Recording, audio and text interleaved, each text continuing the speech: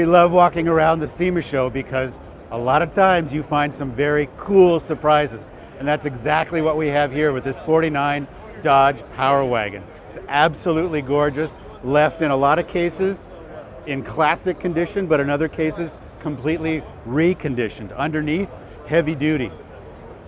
On the wheels and tires, military spec wheels with TSL Super Swampers. Under the hood, a GM LS3 Corvette 700 horsepower V8.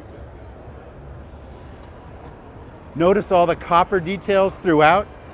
You've got the pipe here on the side completely wrapped in heat shield, which is necessary because once you're inside, it basically looks like a helicopter cockpit. It's got the twin stick transfer case, has absolutely spectacular off-road capability because of an incredible gearing multiplication. We haven't heard that this has been on any trails, but if it is, this is going to grab all the attention. 100% copper bed. No, that wasn't factory stock, but that's a very cool detail for this truck. And in the bed, obviously a cask of Jack Daniels. What else would you need?